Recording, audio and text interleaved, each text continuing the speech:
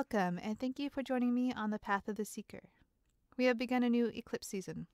This is the first eclipse since the North Node moved into Gemini, and it's the culmination of that very powerful Scorpio new moon that was full of Phoenix energy. And I don't know about you, but I'm exhausted. Transformation is not easy. The full moon is the feminine part of the lunar cycle, encouraging reflection just as the full moon normally reflects the light of the sun at this point of the cycle.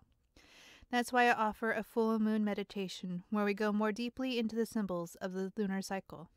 The full moon is a time of inner contemplation, as it represents the passive intelligence of the feminine.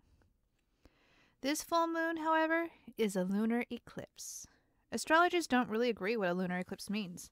I was born during one, and I've done a lot of research on this, and it's amazing how little information there is on the concept. Basically, it's considered a stronger than usual energy. And that's about it. So we will turn to esoteric symbolism. I view lunar eclipses as a cutting off or pruning energy.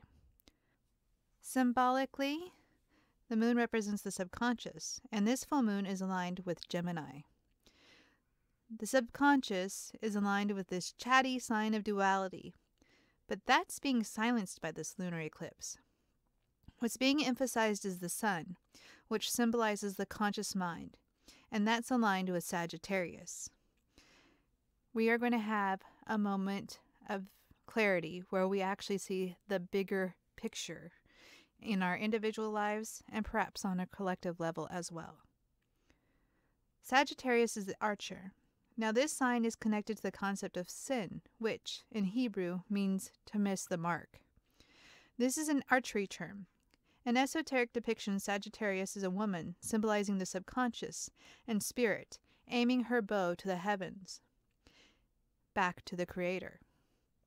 And the more familiar depiction is the centaur, that represents the animal, or lower soul, of the human being, aiming for the heavens, or its higher self, the soul. The spiritual goal, the purpose of the game of life, you might say, is to awaken the sleeping eternal soul within.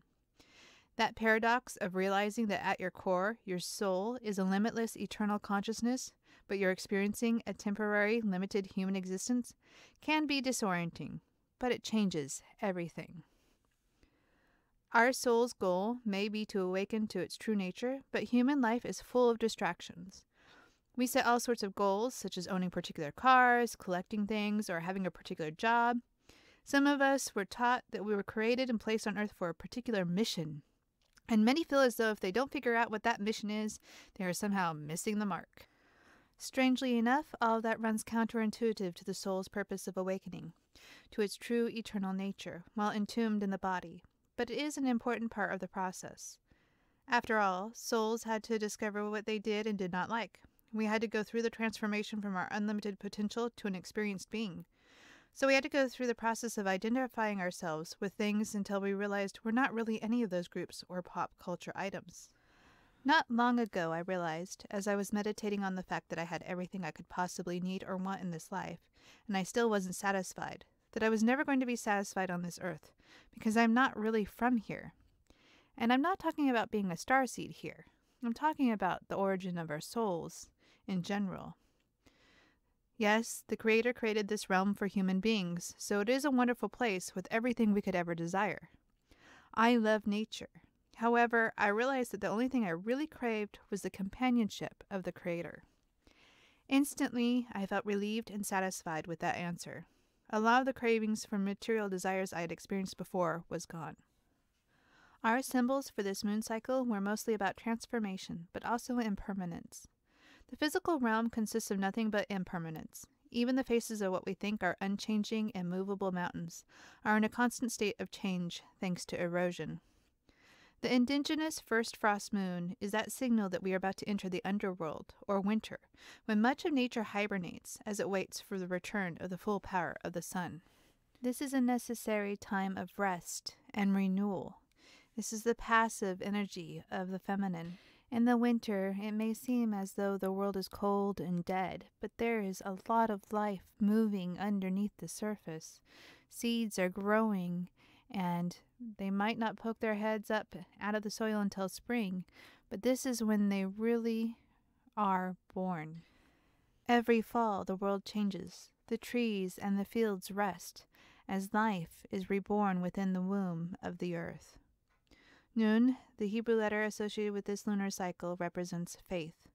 Just as Nun begins and ends the word for melody, we have faith that a new song exists even as the one we are listening to comes to an end. This lunar cycle represents the beginning of the end of this year. It also represents unlimited potential for the next year. The death card, with the sunrise in the background, signals this is a time of renewal. But first, there must be an ending. I think that's what the fox medicine card really spoke to me about this lunar cycle. Just as the fox naturally adapts to match the current season, I feel ready to adapt to the current energy. This dance of life and this interplay of light and dark, of death and renewal, always fascinates me. This is the first year I'm feeling time slowed down as we approach Christmas. The fact that I no longer work in retail and there will be less family gatherings is probably lending itself to this feeling of comfortable hibernation in my personal life. As the outer reality becomes more weird, I find myself fascinated but disconnected. I've accepted that here in California, as we enter the 8th month of lockdown, that this will continue for the majority of 2021 as well, and there isn't much I can do about that, as most of society is in agreement with that course of action. I can tell that the majority of society is excited by this idea because the toilet paper war is back, and a lot of places are selling out of toilet paper and other essential supplies again. And if you follow what's exciting for society, which is usually what catches the national headlines, you can tell where society is heading. So I won't really be surprised if we end up with a national lockdown. I realize that all of this is alignment with fate. While I believe in free will, we can react to the energy of the moment in whatever way we choose, I also believe that the energy is predetermined and governed by planetary alignments. That is to say, not that the planets cause the energy, but they are a reflection of the energy that is occurring in the cosmos at that time, as predetermined by the Creator. I know astrologically that the North Node will be in Gemini until January of 2022. That means there will be a lot of confusion, analytical activity, and a division until then. That's simply the energy of this time, and we have the ability to work with that energy instead of react to it or resist it. Even though we may be inspired by this full moon to set goals and make progress, both very Sagittarius-based concepts, with the south node of the moon aligned with Sagittarius, what we need to let go of, the energy is only temporarily supporting that. Overall, the energy of the next 2 years is focused on the personal and local level. I feel as though we're getting a break from that global community that's kind of been forced on us with the internet as the world has seemed to shrink. And with Sagittarius in the South Node, that global community is taken off the main focus and the local community is being focused on, with all of the attention to detail that Gemini can muster, which is a lot. If you know any Geminis, they know a lot of details about a lot of subjects. And once they get their hands on a particular item of interest, they don't give it up or let it go until they are completely satisfied with the answers that they receive. As I was contemplating this lunar cycle, I wondered why Scorpio, that kicked this lunar cycle off, represents the awakening energy. The answer may lie within its placement between Virgo, depicted as a sleeping goddess or the sleeping soul, and Sagittarius, which is the awakened soul aiming to return to the Creator with her bow and arrow pointing to the Milky Way and galactic center. David Warner Matheson demonstrates this in his book, The Ancient Worldwide System, that I'm currently reading. Why, I wondered, does the archer preside over the second moon of the western direction in the indigenous American tradition? The western direction is the element of water and the polishing or finishing touches of a project. I realize that at this point of the year, we release our goals. Scorpio is the apex of the year. The apex of a story is the moment where the hero faces off with the villain. Only in our soul's story, we play both roles. That's why it's important that the two do not destroy one another. In Scorpio, we have the opportunity to embrace and integrate our shadow, becoming one, and that is why the resurrection and second spiritual birth, represented by Ophiuchus, is associated with the zodiac sign of Scorpio.